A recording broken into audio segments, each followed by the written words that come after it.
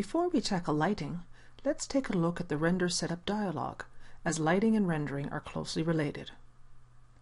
The Render Setup dialog can be accessed from the main toolbar or by pressing the F10 hotkey. For this movie, we will concentrate on the Common tab. Here, you define what you want to render, be it a single image, the current frame, the whole animation, or a partial animation by specifying a range. You can also define the output size. The default is 640 by 480 pixels. You can also choose from a variety of presets. For example, HDTV presents you with output options in 1080p and 720p among others. If you make a change to a value, such as setting a custom width of 800, the height is automatically adjusted to preserve the current image aspect ratio. The Render Output group enables you to specify an output file if and when you wish to save your image to disk. You get a choice of multiple file types based on industry standards. You usually do this when everything is in place and you are ready for a final render. Finally, expand the Assign Renderer rollout. The default rendering engine is set to Scanline Renderer. A rendering engine takes into account all your scene information, geometry, materials, lights, camera angles, and so on. It then converts all this information into an image when you click the Render button. The two main production rendering engines are the Scanline Renderer and the Mental Ray Renderer. The Mental Ray Renderer is more powerful and far more accurate and should be used whenever possible, as you will discover shortly. For the time being, leave the default Scanline Renderer active.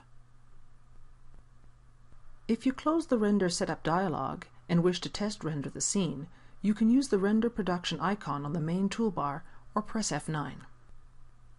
The Render Production icon will render the scene with the values you set up in the Render Setup dialog.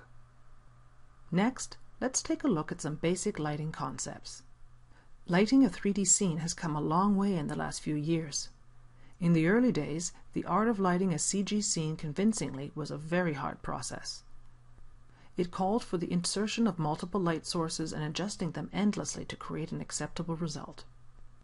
Although it worked in some cases, the results were typically far from accurate, mostly due to a limitation of the software. This has changed since then.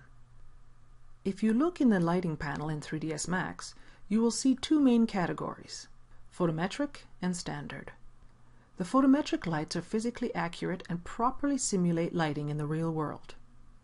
Lights can be targeted, such as for simulating a flashlight, or free for simulating a light bulb, for example.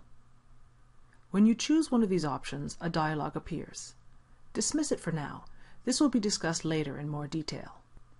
Photometric lights are based on real-life counterparts. This means that if you need to place a 60-watt lamp in the scene, you should choose a 60-watt lamp from a template list. A word of caution: photometric lights are meant to be used with the MR or Mental Ray Renderer.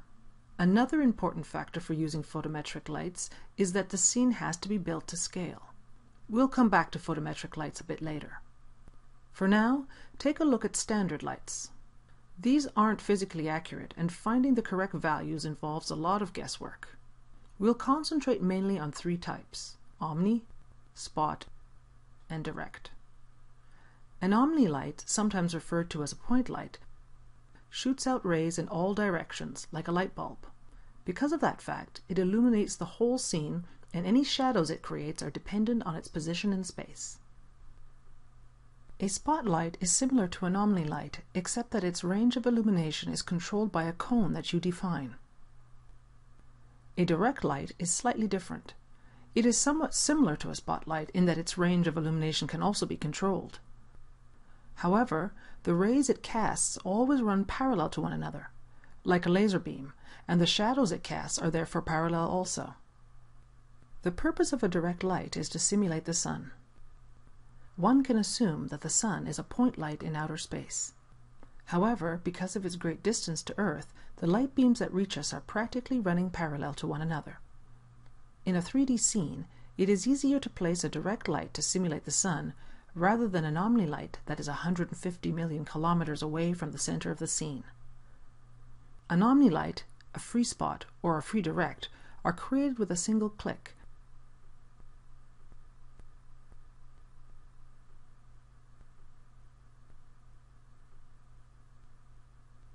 And then moved or rotated into place.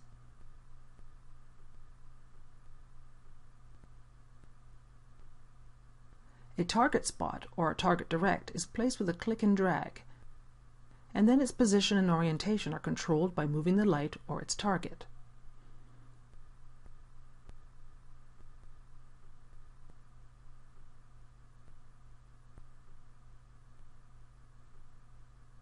Delete all lights from the scene.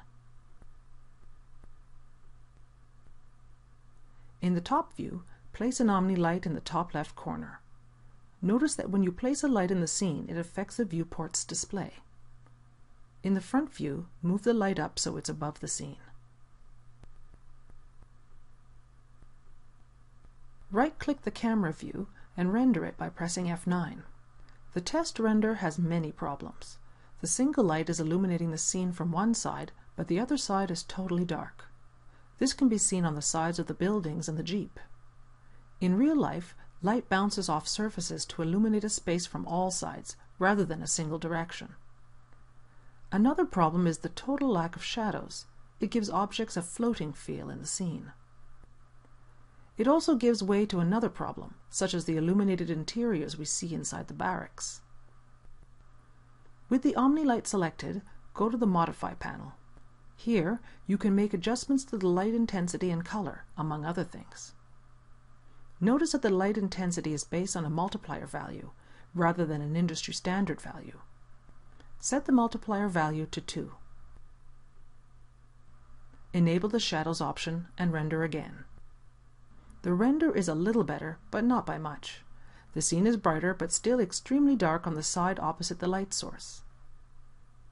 Shadows display, but they don't look very accurate.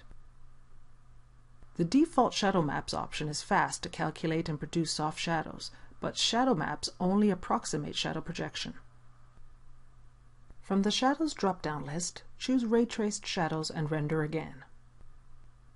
This time, the shadows are crisper and more accurate. To illuminate the dark areas in this scene configuration, you'll need to place additional light sources. These could be additional Omni or spotlights, usually with a small multiplier value and no shadows cast. However, and as mentioned earlier, this process involves a lot of guessing and the results aren't usually very accurate. Instead, go back to the Render Setup dialog.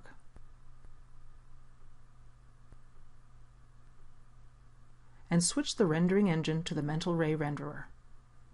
Now the render window has more options in it. And when you render the scene, the rendering window processes the image in buckets. The rendering time is also slightly longer. This is because Mental Ray automatically calculates all the bouncing light to illuminate the scene from all angles.